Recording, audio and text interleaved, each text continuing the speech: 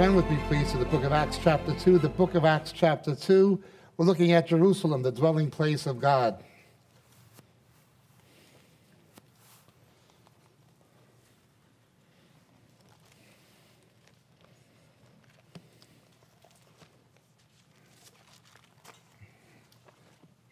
Can we bring up the first frame, please? Thank you. Acts chapter 2, verses 1 to 5. And when the day of Pentecost had come, they were all together in one place, and suddenly there came from heaven a noise like a violent rushing wind, and it filled the whole house where they were sitting. And there appeared to them tongues as of fire, distributing themselves, and they rested on each one of them. And they were all filled with the Holy Spirit and began to speak with other tongues, and the Spirit was given them utterance. Now there were living in Jerusalem Jews, devout men from every nation under heaven. That term, therefore, living, is actually the term dwelling, katoikia from the word oikio, meaning house or a permanent place of dwelling. This was Hag Shavuot, the Feast of Weeks, one of the three pilgrim feasts when Jews would have to congregate from everywhere. We continue reading in the book of Acts, chapter 4, verse 27. For truly in this city they were gathered together against thy holy servant Jesus, Yeshua, whom thou didst anoint, both Herod and Pontius Pilate, along with the Gentiles and the people of Israel.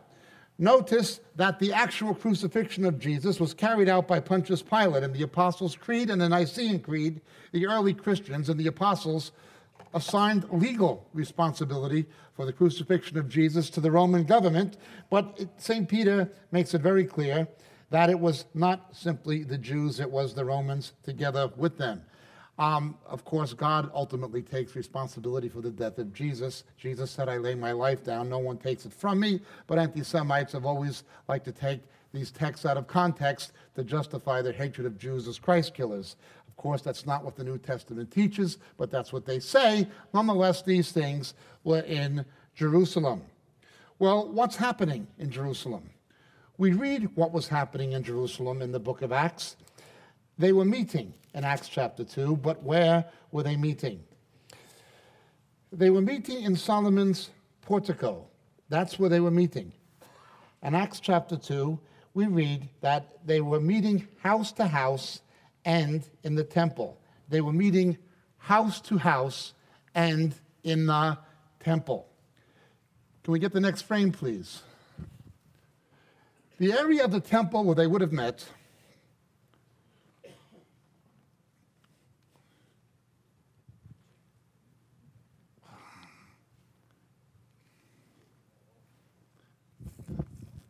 Thank you.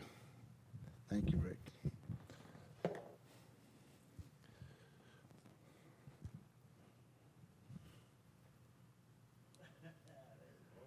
Was here, Solomon's portico. On the southern side of the Temple Mount, Solomon's portico. That's where rabbis met with their disciples and where the rabbis would frequently debate each other. I'm sorry, here, Solomon's portico on the south side. Solomon's portico, that would have been it. That would have been the area where the early church would have met. It's where Jesus would have spent most of his time with his apostles. Immediately proceeding north from Solomon's portico was the court of the Gentiles, the court of the Gentiles. And that barrier there, separating the court of the Gentiles from the main portion of the temple, is called the Mechitzat, the wall of partition. It has been excavated, 2 pillars inscribed in Greek warning Gentiles to go no further, written in Greek and in Aramaic. So this was the Solomon's portico where the church was meeting. The Apostle James would have been thrown by tradition, according to Eusebius, off of that tower down into the Ophel. Where I'm pointing here would be the Kidron Valley. That is the area where the church would be meeting. This is the court of the Gentiles. God-fearing Gentiles, monotheistic non-Jews who believed in the God of Israel but who had not undergone circumcision and conversion to Judaism, could go this far for purposes of worship but no further. Jews could cross the Mechitzat, but then you had the temple itself. This area was where only the clergy could go, to bring the sacrifices. Here was the court of the women, the court of the women. Jewish women could go here. Men could go, this would have been the Nicanor Gate. Sometimes it's believed to be the Beautiful Gate. There's a dispute with archaeologists. Women could go here. Men could go further to the next chamber, but only the priests could go here. And once a year, the high priest could enter the Holy of Holies, the place where God dwelt on the Day of Atonement on Yom Kippur. Once a year, the Aaronic high priest would go in. So Gentiles could go here, Jews could go here, Jewish women could go here, Jewish women could go here, Jewish men could go this far, but here, only the clergy, the Levitical priesthood, and then here, only the high priest himself could enter the Kodesh Kodeshim in the Holy of Holies and go before the Lord's presence. The ark was not in the second temple, it was only in the first. But that is Jerusalem where God dwelt, where God dwelt. Now let's understand this idea again of dwelling. There are two words for dwelling. One again is koitekia, but we're told that Jews also dwelt there, not just God. The understanding of this was, sing and rejoice, O daughter of Zion, for lo I come. I will dwell in the midst of thee, saith the Lord our God.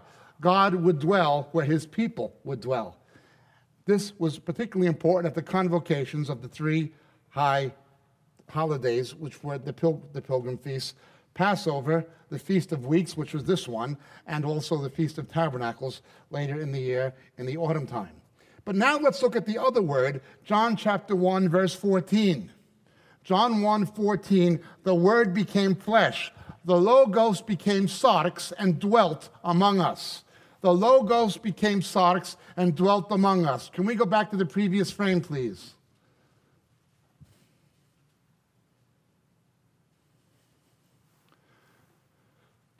Koitokia, dwelling, John 1:14, kataskeno, kataskeno.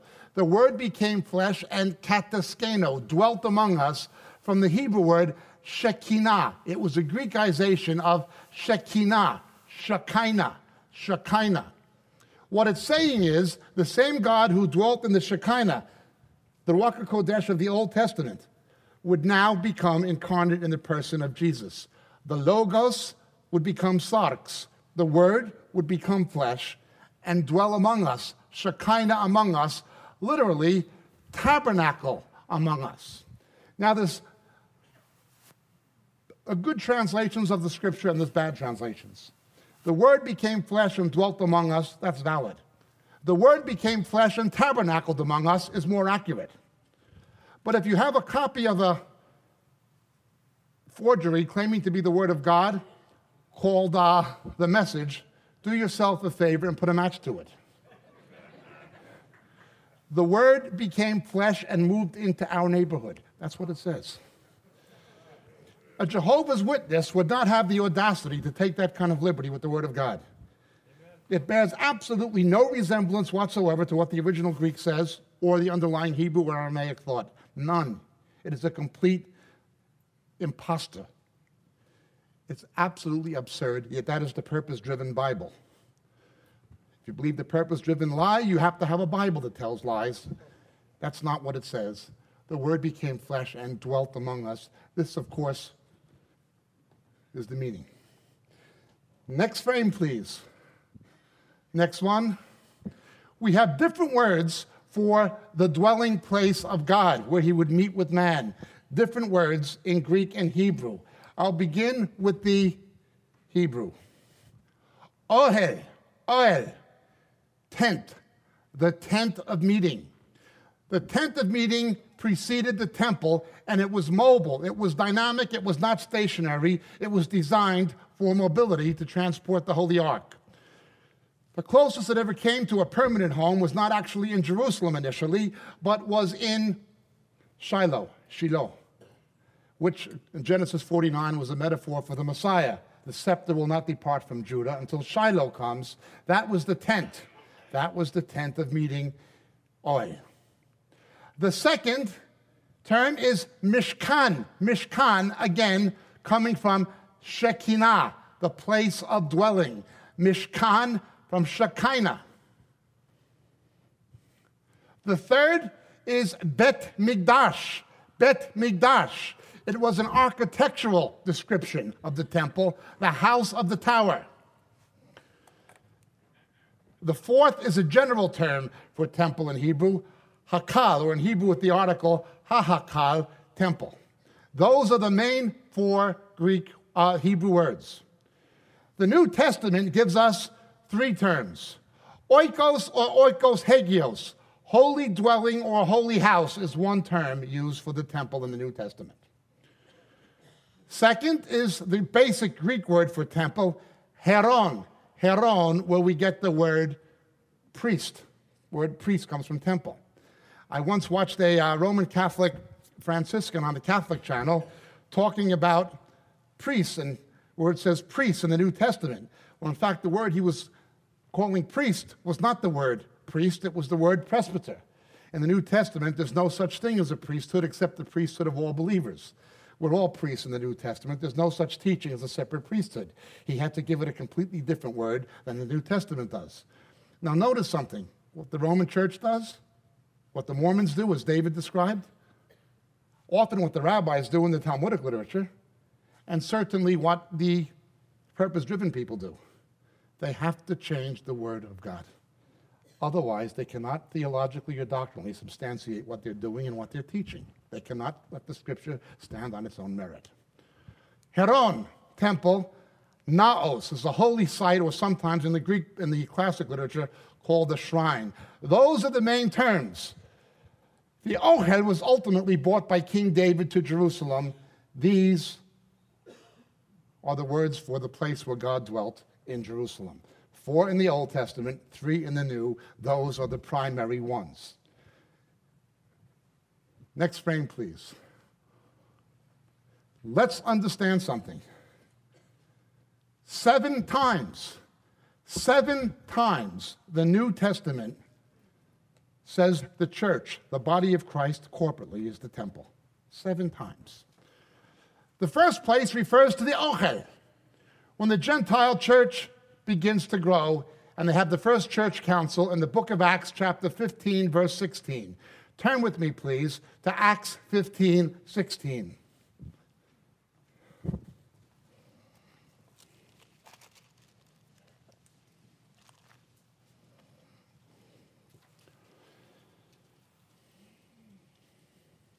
Now notice here, verse 13, first of all, James, Yaakov, Jacob answered, saying, Brethren, listen to me. If Peter was the first pope, why was James presiding instead of Peter? Why isn't James saying, listen to the pope, listen to Peter? He says, listen to me. Why is James presiding?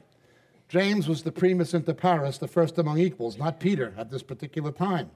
Simeon, who is Peter, has related how God first concerned himself about taking from among the Gentiles a people for his name, and with these words, the words of the prophets agree, just as it is written. Quoting from Amos, after these things I will return, and I will rebuild the tabernacle of David which has fallen, and I will rebuild its ruins. Now, David never actually built a stone tabernacle. He had a tent. The word here in Greek is a word for tent. This is the tabernacle of David. Notice what the apostles say. The restoration of the tabernacle of David is fulfilled in the church. The second temple is Solomon's temple, the temple of Shlomo HaMelech. The third is the temple of Zerubbabel, built in the days of Haggai, Ezra, and Nehemiah after the Babylonian captivity. But this is expanded by Herod the Great and becomes called Herod's temple. Herod was of Nabatean descent, ethnically. He was not an ethnic Jew. He was of Nabatean descent, similar to Moabites and Edomites. They were people who lived in Jordan, who were converted to Judaism in the Hasmonean period after the Maccabees. He was a Jew by religion of political convenience. Ethnically, he was a Nabatean. Culturally, he was a Roman. To impress the Romans, he built a retaining wall on the north, south, east, west of the Temple Mount. He built this retaining wall. Over here where I'm pointing is the Wailing Wall. It's the last bit still standing, the western retaining wall. He built a wall around the mount, filled it in, and expanded it. It's to this very day the largest man-made plateau in the world. That is it. But using Ezekiel's vision of the millennial temple, using Ezekiel's vision of the millennial temple as a blueprint and combining that with Greco-Roman classic architecture, he expands Zerubbabel's temple, taking over 30 years. So Zerubbabel's temple and Herod's temple are the same structure, but Herod's temple is the expansion of Zerubbabel's, enhanced by Greco-Roman architecture and using Ezekiel's vision. Herod tried to bring about a kind of a millennial consciousness that the nation would reach the promises of God for reaching its apex as a nation and a people under his domain. He was trying to impress the Jews religiously, but he was trying to impress the Romans architecturally. That is his temple. But then in John chapter 2, verse 19, Jesus spoke of the temple as his body. Destroy this temple, and in 3 days I will raise it up. Jesus spoke of his body as the temple. However, in 1 Corinthians chapter 3, verse 16, Paul the Apostle tells us that our bodies are temples of the Holy Spirit. And in the context, he's writing to a very promiscuous city like Corinth. He's saying sexual sin, adultery, fornication, things like that, the cult prostitution that was going on with the Hyros Gamos in Corinth, you're defiling God's temple. Well, if somebody is sleeping with somebody other than their husband or their wife, they're defiling God's temple. That is the teaching of the New Testament, 1 Corinthians chapter 3, verse 16. So Jesus' body is a temple, but then we become temples of the Holy Spirit. It works like this. The temple is always a box in a box in a box. It's a box in a box in a box. The outer court, corresponding to the court of the Gentiles that everybody could see, is the body. In Greek, soma, in Hebrew, guf. Everybody could see someone's physical body, okay? The holy place here is the soul. In Greek, psuke, in Hebrew, nephesh, nephesh. It's what in English we'd call onomatopoeia. God breathed on Adam, he became a living soul. The word sounds like, gets its name from what it sounds like, nephesh, respiration. Nephesh. That's the soul, is the nephesh. The third is the spirit. In Greek, pneuma, as in pneumonia or pneumatic drill. In Hebrew, ruach. We are tripartite beings. We have a body, a soul, and a spirit. We are not bipartite. We do not simply have a body and a soul, as Darwinism teaches, as Freudian psychology teaches. Jungian psychology does acknowledge a spiritual dimension of man, but it's an occult misinterpretation of it, the collective unconscious. Eastern religion and secular psychology confuse the soul with the spirit. The soul is as distinct from the spirit as the body is from the soul. Someone's emotions or intellect are not their eyelashes. Well, either is somebody's spirit, their emotions, or their mind. The two become easily confused because it's a box in a box in a box. I just feel so close to God. That's how they argue. I saw people in Pensacola, Florida, or more recently Lakeland, Florida, that tattooed guy was kicking old ladies in the face. I know it was God. I felt blessed. Somehow their feeling becomes the barometer of spirituality. This is something denounced in Galatians as sensuality. We're told in Hebrews chapter 4, verse 12, the word of God is living and active, sharper than any two-edged sword, separating bone from marrow as soul from spirit. We're told we must use the word of God to distinguish what is our own feelings, our own emotions, our own thoughts, and truly the revelation of the Holy Spirit. It's so easy. Is that a real tongue or is it gibberish? Is that a real prophecy or is it clairvoyance? Is that a real word of knowledge or is it your own mind? We are commanded to judge such things by the word of God. Now it's interesting, in Hebrews, the word there commanding us to judge is kritikos. Kritikos, we get the word critical. It doesn't mean critical in the sense of fault finding, but it means critical in the sense of judging something objectively.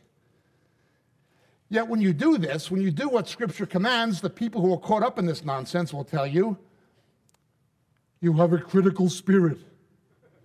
Well, I certainly hope so. We're commanded to have a critical spirit. If you don't have a critical spirit, there's something wrong with you. You're going to be deceived. In fact, if you don't have a critical spirit, you're deceived already. The outer court is not the same as the inner court. The inner court's not the same as the Holy of Holies. The mind is not the same as the spirit. The body's not the same as the mind. God breathed on Adam. He became a living soul. In other words, mental illness never originates in the mind. Whatever people are psychologically is a combination of what they are organically, physiologically, and what they are spiritually. Mental illness either originates in the body, there's something chemically wrong with that person organically, hypothyroidism or something that's causing behavioral abnormality, or there's something wrong with them spiritually, or a combination of the two. Mental illness never originates in the mind. Unfortunately, psychiatric medicine has to a very large degree been corrupted by psychology. Psychology is pseudoscience. It has no quantitative basis. It is a false theology of man. That's all it is. It is not real science. It is non-quantitative. Now, there is biblical psychology. Biblical psychology is the book of Proverbs. It understands we're three-dimensional. It understands the relationship between behavior and what we are spiritually. Fallen people who need to be saved. Well, I only mention this in passing because that's what the temple means. Our bodies are temple. We are temples of the Holy Spirit. Now, it's quite a thing. That same Shekinah who dwelt in the Holy Ark, that same Shekinah who was in Solomon's temple, that same Shekinah now dwells in us. How should we live if we are indeed temples of the Holy Spirit? And if we sin or drop our crosses as believers, we grieve the Holy Spirit. Then the church, the body of Christ, is called the temple. Look with me, please, to Ephesians chapter 2, verse 14 and verses 20 to 22. The book of Ephesians. Chapter 2, verse 14. He himself is our peace, who made both groups, that is Jew and Gentile, into one, who broke down the barrier, the dividing wall. That's the mechitzat. But now let's look at verse 20. Having been built upon the foundation of the apostles and prophets, Christ himself being the cornerstone, the Rosh Pinah in Hebrew, in whom the whole building, being fitted together, is growing into a holy temple to the Lord, in whom you also are being built together into a dwelling of God in the Spirit. What existed in Jerusalem, the church is to be a temple. It's the body of Christ. It says the same thing in 1 Peter 2:5. We'll look at that in a moment. Seventh, we have the tribulational temple. The tribulational temple of Revelation chapter 11, verse 2. We read about it in Revelation 11:2. Revelation 2, 2 Thessalonians chapter 2, verse 4, Matthew 24:15, and Daniel should be chapter 11, verse 31. Daniel 11:31. The abomination of desolations, the Shikutz HaMeshomem, an Aramaic term, will be set up in the holy place where it should not be. Now, some people have tried to say, well, Antiochus Epiphanes did that 160 years before Christ. He did. But you cannot say it has no future meaning, because in Matthew 24:15, Jesus said, what Antiochus did has to happen again. The Antichrist is foreshadowed by Antiochus. Antiochus did it, that's true, and Jesus knew he did it. Jesus celebrated Hanukkah in John chapter 10. Jesus knew what Antiochus did, but he said it had to happen again. There must be a tribulational temple, and there are people today wanting to build it. There are 2 yeshivas in Jerusalem dedicated to resurrecting the Levitical priesthood. You can go to the Temple Institute. By some accounts, they have approximately 70% of the articles required to reestablish Levitical sacrifices. And there have been experiments with mitochondrial DNA. They have a list of 252 Jews, some of them in Israel, most of them not in Israel, who they can put into a same Levitical family simply using mitochondrial DNA signatures. These people are serious. They're using biogenetic engineering to try to resurrect the Levitical priesthood. That would not have been possible even a generation ago.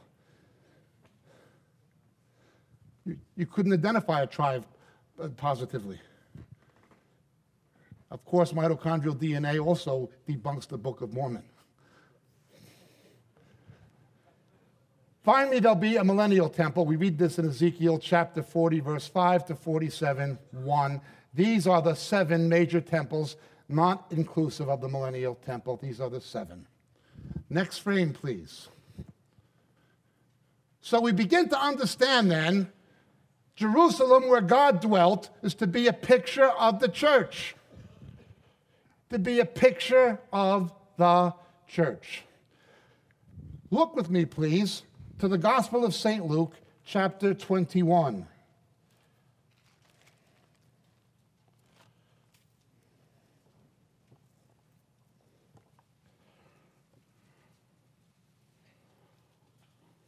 Verse 20, referring to the events that would come in 70 AD, but when you see Jerusalem surrounded by armies, then recognize her destruction is at hand.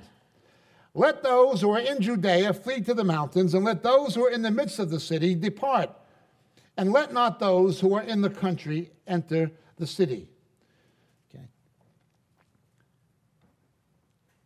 So in Acts chapter 2, in the temple grounds, we have the early church meeting. The apostles are their pastors. Everything seems to be going well, except they knew the city was under a death sentence. When I was first saved in the Jesus movement, I was saved through a cult called the Children of God, and then I was in another cult called Forever Family. These people wanted to go back radically to the book of Acts and be like the early Christians. And in many respects, they succeeded up to a point. They were extremely zealous evangelistically and so forth, and they put their money where their mouth is.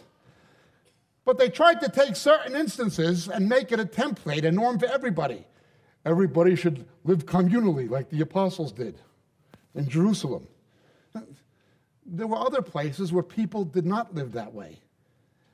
Everybody should just pack up and follow. Quit college, quit university. They were saying things like this. Well, Jesus told the demoniac at Gennesaret to stay where you are. He told the woman, he wanted to follow, but Jesus, don't stay where you are. Or he told the woman at Samaria, stay where you are. Because it's God's will for one person or one group of people to do something in one instance, you cannot assume it's God's will for everybody everywhere, but people love to take one verse, one text out of context and make it a pretext for their own agenda, usually to build their own empires.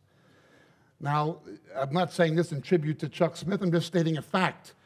Chuck Smith being one person, Marsh Rosen of Jews for Jesus being another, they took the stability of the established churches and combined it with the zeal of the Jesus freaks and made something, or God made something that was good.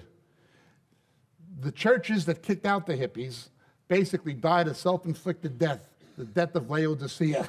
They declined. Okay. The churches that welcomed the hippies in grew.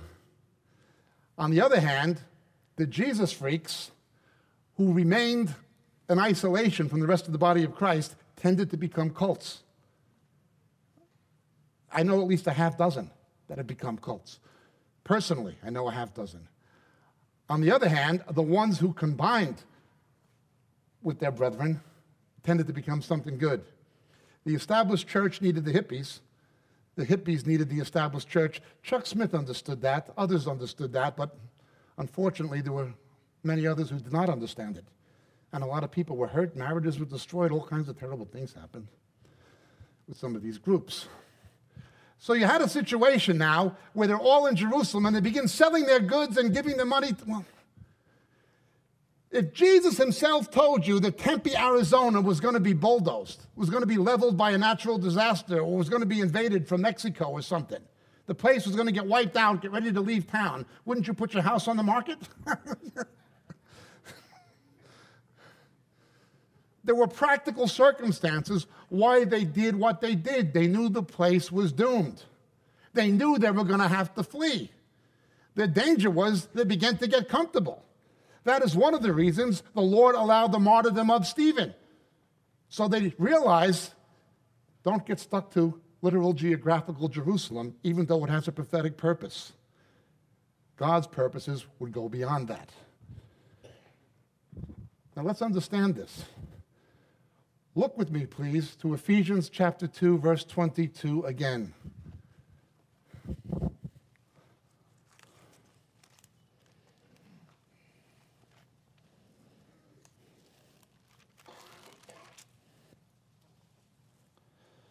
In whom you also are being built together into a dwelling of God in the Spirit, a spiritual temple. The whole building being fit together into a holy temple. We're built upon a foundation of the apostles. Jesus as the Rosh Pinah, the cornerstone. Notice the physical components of the temple correspond to different kinds of believers. Look with me, please, to Revelation chapter 3, verse 14. Revelation 3, 14.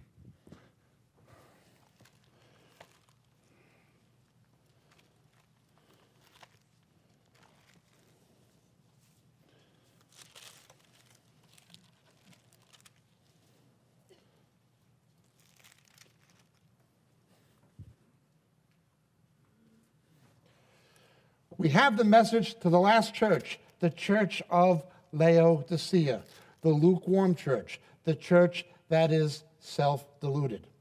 But Jesus tells something else to the church of Philadelphia, the church that precedes this church. He tells the faithful believers in this church that he will make them a pillar in the temple of his God. That he will make them a pillar in the temple of his God. Believers will become pillars, at least the ones who are not caught up in the spirit of Laodicea. Look with me, please, also to Galatians, the book of Galatians, chapter 2, verse 9.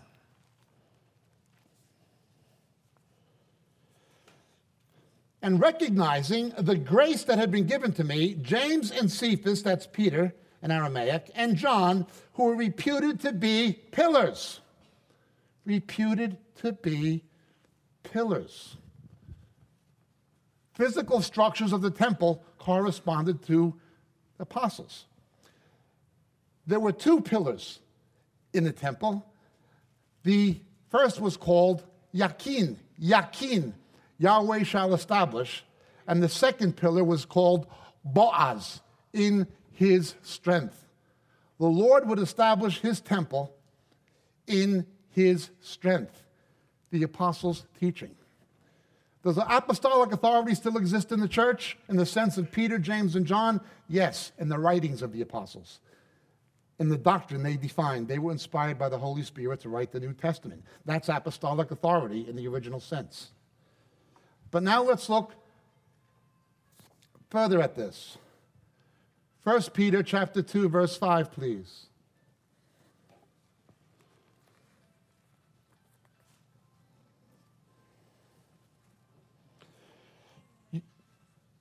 You also, as living stones, are being built up as a spiritual house for a holy priesthood. Notice Christians are called the stones of the temple. We are called the stones of the temple. We're the stones. The physical components of the temple correspond to different Christians. Now let's understand this in light of the Old Testament. Everything in the Old Testament is a shadow of the new fulfilled in Christ. The whole thing is a shadow to teach about the new covenant relationship in Jesus. Building the temple. Look at 1 Chronicles chapter 29, verses 6 to 9.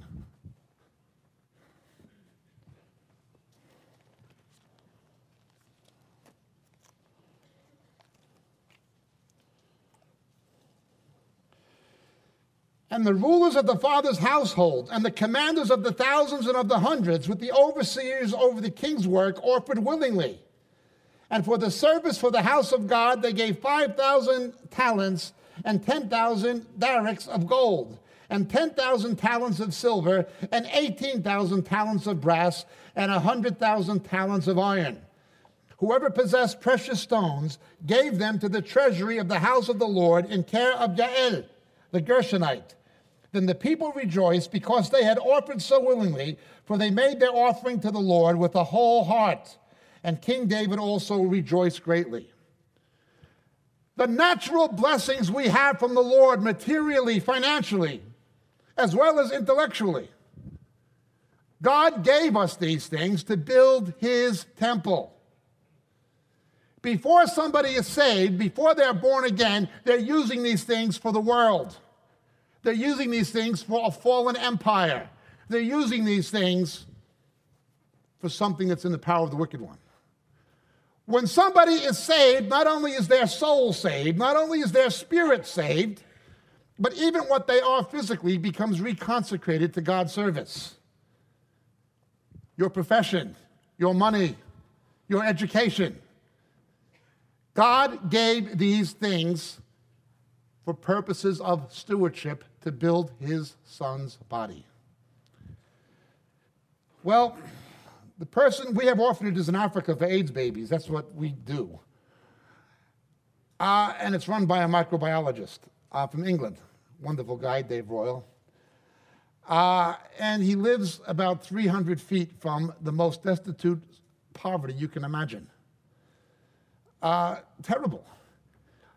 He'd been a lay pastor of a church in Manchester, England, and he worked for the American company Procter & Gamble as a senior microbiologist. Why would he take his professional background and go take care of AIDS-infected babies, orphans with HIV? We have medical people who do things like that.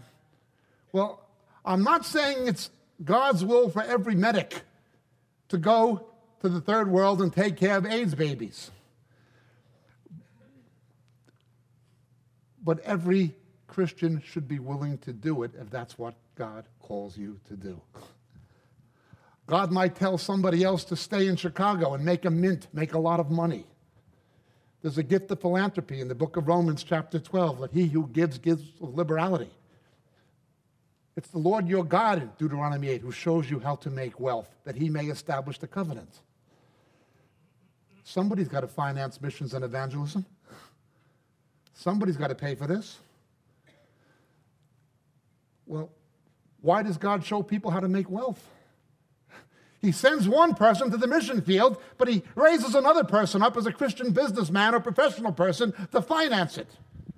I can't say what God wants you to do. I don't know what gifts he's given you, what education, what talent, what background. What I do know is, if you're a Christian, he gave it to you to build his temple. Lord, what do you want me to do with this money, this education, this whatever? John Wesley was right.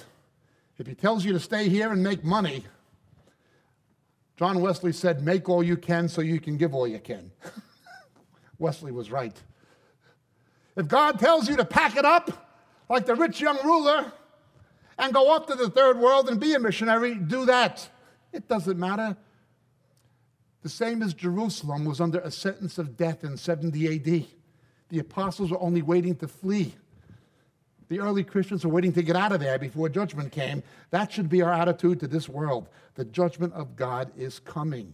The day of the Lord draweth nigh. What's the difference? Just do whatever he tells you to do, but realize we're getting out of here.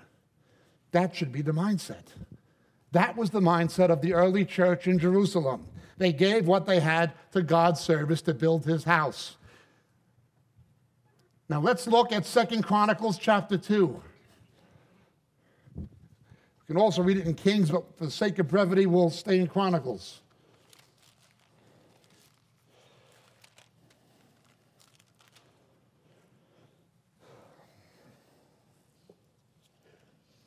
Second Chronicles chapter 2, verse 8, please.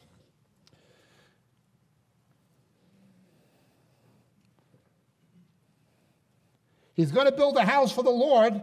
Send me also cedar, cypress, and algum, timber from Lebanon.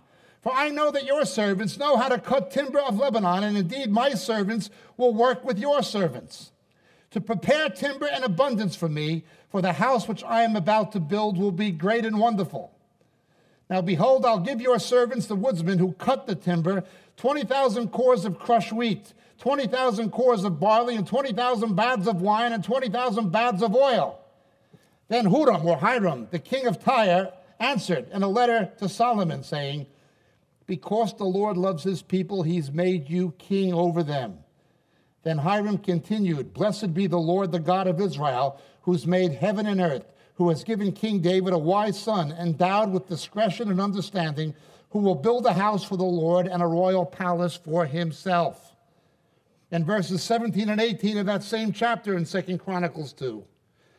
And Solomon numbered all the aliens who were in the land of Israel, following the census which his father David had taken, and 153,600 were found. And that number, 153, has to do with the number of the elect, always in some context. It's been tabulated that Jesus personally blessed 153 people in the Gospels. That's how many fish were left. It's also an interesting number mathematically as a triangular number, but that's another issue. Let's look.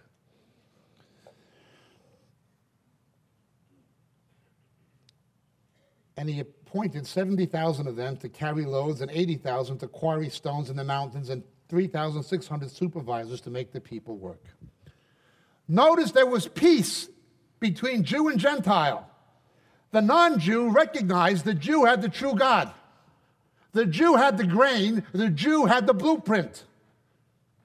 But the Gentiles had the resources and the manpower. Nobody can cut the trees like the Sidonians, like the Gentiles. Look with me, please, to 1 Kings chapter 5. Verse 10 to 12. So Hiram gave Solomon as much as he desired of cedar and cypress and timber. Solomon then gave Hiram the wheat, etc. We read verses 17 and 18. Then the king commanded, and they quarried great stones, costly stones, to lay the foundation of the house with cut stones. So Solomon's builders and Hiram's builders and the Gebalites cut them and prepared the timbers and the stones to build the house. Jew and Gentile working together to build God's temple. That's the Old Testament. Peace between Jew and Gentile, worshiping the same God, the God of Israel. The Jews providing the grain, the oil, the blueprint. The Gentiles providing the numbers, the muscle, the manpower, and the experience. This was to be the church. He is our peace, we shall be one. He is our reconciliation. The wall of partition, he's broken down. He is our peace, we shall be one. Ephesians 2. Hu shlomenu nitached, hu haritzui shelanu. Et mehitzat hayarba haras, hu shlomenu nitached. Jew and Gentile becoming one in the worship of the true God, in the service of the true God. Now, most of the temple was made of trees. The Jews were the foundations. They were the apostles, it says in Ephesians. You had to have a foundation, and that foundation is Israel. If you see a building, the foundation may not be visible, but you know there is one. Because if there was no foundation, the building couldn't stand. If God's finished with the Jews, he's automatically finished with the church. The foundation is there. But it was trees, these cedars of Lebanon. What does the scripture say? We shall be trees of righteousness. Good trees bear good fruit. The trees of the field will clap their hands. When Jesus heals the blind man, I see them walking as trees will be the trees of righteousness. Remember, the physical components of the temple correspond to different believers. The living stones of 1 Peter 5, the pillars of Galatians chapter 1 and 2, the trees. Cut down those trees. Bring them into God's temple. It's a temple not made with human hands. The Old Testament is the shadow. What happened in Jerusalem was the shadow. If we don't understand why God dwelt in Jerusalem, we will not understand his plan for the church. The Jews provide the grain. Every writer of the New Testament was a Jew except Luke, who converted to Judaism. It's a Jewish book, both Old and New Testament. Both covenants belong to Israel and the Jews. Romans chapter 9, verse 4. To them belongs, in Greek, present continuous active, the covenants, both covenants, diatheke, plural in Greek. We got the blueprint. We know how to build it. We've got the grain. We'll give you the word of God. Why do Filipinos believe in the God of Israel? Why do people in Brazil believe in the God of Israel? Why do people in Korea worship the God of Israel? Who gave them that grain? There's oil and grain in Zion. We've got the oil. We've got the Holy Spirit. Let's go up to Zion. Na'ale Tziona, Na'ale Tziona, Na'ale Tziona, Kiryat Melech Rav. Shir hallelujah, Shir hallelujah. You don't know how difficult it is to preach following David Hocking, unless you've tried to sing following Jonathan Settel. They've got the grain. Those Jews have the blueprint. They've got the vision. They've got the Son. God has given them the Son. But the Gentiles, they got the numbers. They've got the merchandise and the muscle. They've got the know-how. We build together. The wall of partition is broken down. I'm ashamed to say too much of the modern messianic movement has been taken over by an extreme axis that are not only putting Gentiles under the law, they're virtually out to rebuild the wall of partition that Yeshua died to break down. Now, I detest replacement theology. It's a false doctrine. But this hyper-messianic extremism, they're basically behaving like Seventh-day Adventists with yarmulkes. People trying to live under two covenants. It's not supposed to be like that. It's supposed to be like this. It's supposed to be like this. Well, let's go further. Can we go to the next frame, please?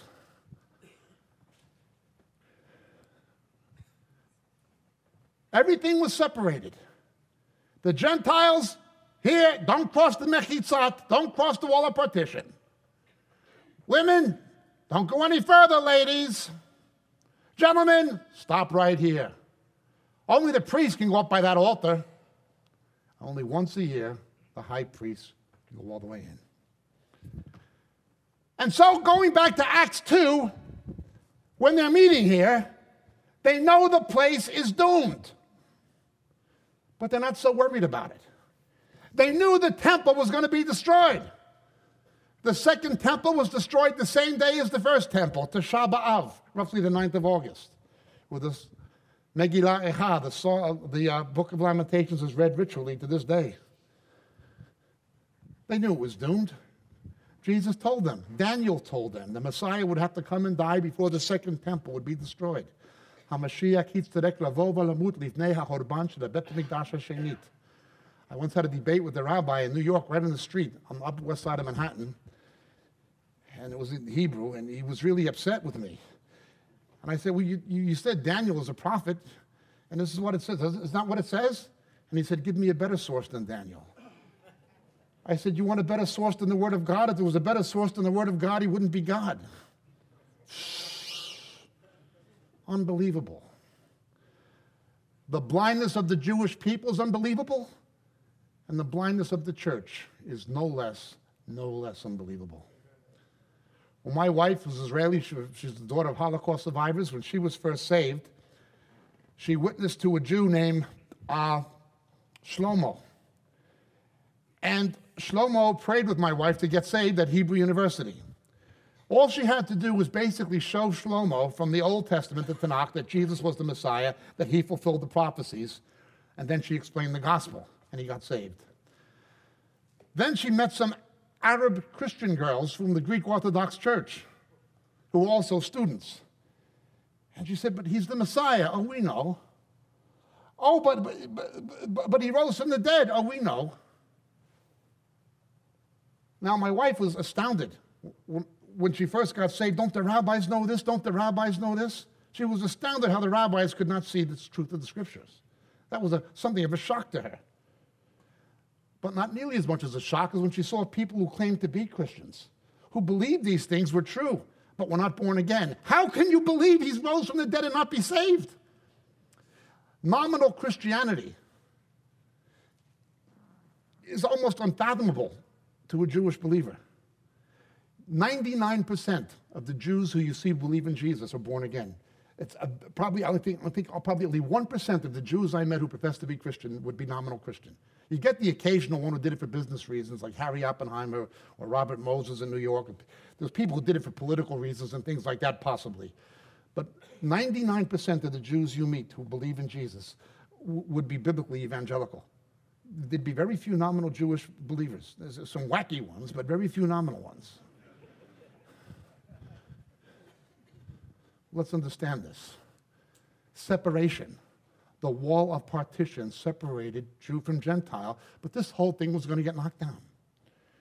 Think of a hospital or a school or a library. It's dilapidated. It's been condemned. It has to be torn down. I'm from New York. They're tearing down Yankee Stadium. I didn't agree with it, but they're tearing it down. But right next to it, they're building a new Yankee Stadium that even looks like it. Who worries about the old Yankee Stadium if they're building a new Yankee Stadium next to the old Yankee Stadium? Well, the early Christians were the same. Why worry about this temple when God's building a new one? Only the new one's going to be better. Ephesians says, he's our peace, we shall be one. He's our reconciliation. This wall is going to be torn down. Let's understand why. Look with me, please, to Hebrews chapter 9. Once again. Verse 8. The Holy Spirit is signifying this, that the way into the holy place has not been disclosed while the outer temple is still standing. Remember, Jesus said, destroy the temple and I'll raise it up in 3 days? He died for our sins, but in dying for our sins, he broke down this barrier between Jew and Gentile. He was the temple, destroy the temple. The destruction of the physical temple in 70 AD was simply a confirmation that the Messiah had come and died, fulfilling Daniel's prophecy. Although they were here and they knew Jerusalem was going to be ransacked and the temple destroyed, as Jesus and Daniel told them, they weren't worried because God was building a new one in which Gentile would no longer be separated from Jew, in which female would no longer be separated from male. There's only a few of them, but there are ultra-Orthodox Jews who will still pray, particularly in the Hasidic sects, thank God I was not born a dog, a Gentile, or a woman.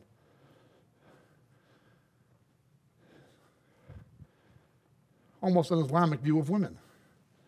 Well, Gentile would not be separated from Jew. In this new temple, men would not be separated from women.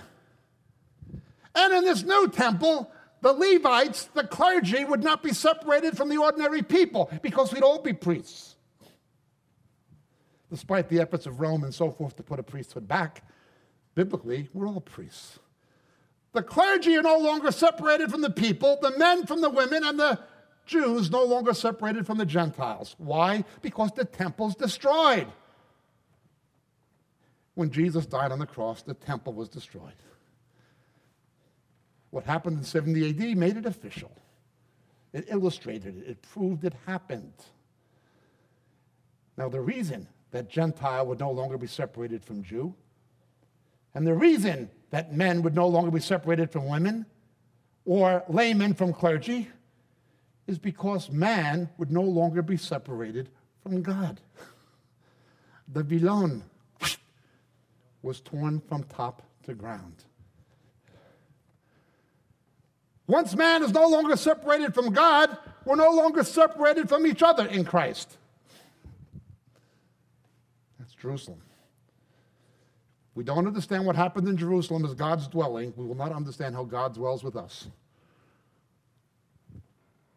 Now let's take this just a little bit further. People ask me, will the temple be rebuilt? I believe yes. Will the Antichrist set up some kind of an abomination in the character of Antiochus? I believe yes, but there's more to it than that. Remember, 7 times the New Testament calls the church the temple. When Jesus died, although he physically died and the temple veil was torn from ceiling to ground, a literal event happened in the literal temple. It happened. What was most important is not what happened. What was most important is what it meant. The physical event simply illustrated something spiritual, that we were no longer separated from God because of sin, because the Messiah was the propitiation. The perfect high priest had come and made the perfect atonement. Right? The physical event happened, but it was a picture of something much more important spiritually. Although we may see even in our lifetime a temple rebuilt and an image of the Antichrist in there, although that may happen and I don't deny it, it's a picture of something much more serious and sinister. The church is the temple. The church is the body of Christ repeatedly. I live in Great Britain. The 5 biggest Protestant denominations in England: the Church of England, the Church of Scotland, the Presbyterian Church, the United Reformed Church, and the Methodist Church. All 5 are ordaining homosexuals and lesbians. In the emergent church, they don't want to go back to the book of Acts. They want to go back to the Dark Ages. They're literally going back to icons, candles, the Lectio Divina, contemplative prayer, labyrinths, burning incense. They look to medieval monasticism. They go to the Dark Ages. That's their model of the way things should be. What am I saying? You get in bed with the Pope, he's in bed with the Dalai Lama, as I've said many times before. 1 month ago was the Manhattan Declaration. In bed with Rome, in bed with the Mormons. The Mormon Jesus is the spirit brother of Satan. It's not our Jesus. The Eucharistic Jesus is not our Jesus. Our Jesus said, if anybody says he came back physically, get away from them. He will come back the way he left, via Mount Seir, and his feet will stand on the Mount of Olives in Jerusalem, on Har Zayim. If anybody says he came back physically, he said, get away from them. Oh no, he comes back physically in the Mass, then we worship the bread and wine. The Eucharistic Jesus is not our Jesus. The Mormon Jesus is not our Jesus. The Muslim Jesus is not our Jesus. What am I saying? Yes, keep an eye on Jerusalem, the dwelling place of God. Yes, keep an eye on the Temple Mount. But the abomination of desolation is already being set up in the temple. You understand? The World Council of Churches, the emergent church, the purpose-driven lie, the ecumenical sellout to Babylon. The abomination is already being set up. When these physical events transpire, they will only be a confirmation of what has happened spiritually. You understand? But ultimately, there's more than that. Jerusalem is always a picture, always a reflection. David Hawking read from Psalm 48. Great is the Lord, greatly to be praised in the city of our God, the mountain of his holiness, beautiful for elevation. The joy of the whole earth is Mount Zion on the sides of the north, the city of the great King. Gadol Adonai umeulal me'od be'ir Eloheinu har kodsho, yefenov sos min kol haaretz, har Tzion irketet sofona kiryat melech. It is a picture of what happens in the heavenlies. My son, Eli, Ami, born in Galilee, got out of the Israeli army 2 months ago. He's 23, he's been in 2 wars. I can't tell you what it's like to have your kid in combat. Some of you know from Iraq or Iran. We have the Calvary pastor here from Albuquerque who knows what it's like. It's not pleasant. I was speaking at a Calvary in California, and I knew the base my son was on was being hit in 2006. And I had to go out and speak before 4,000 people. I was pulling my hair out, what little I have left. That's what happened to it.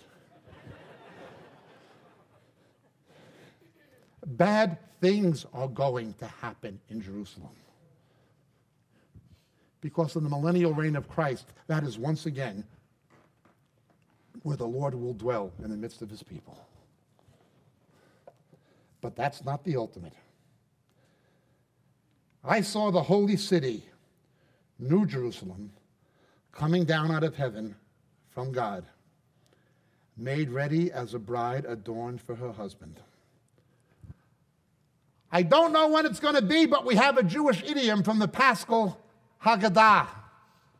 Next year in Jerusalem.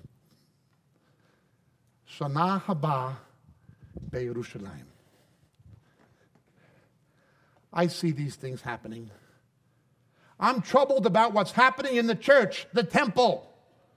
I'm troubled about what's happening in Jerusalem. They're trying to divide it, and it will bring God's judgment on anybody who tries to lift that stone. Yes, I am troubled for this country.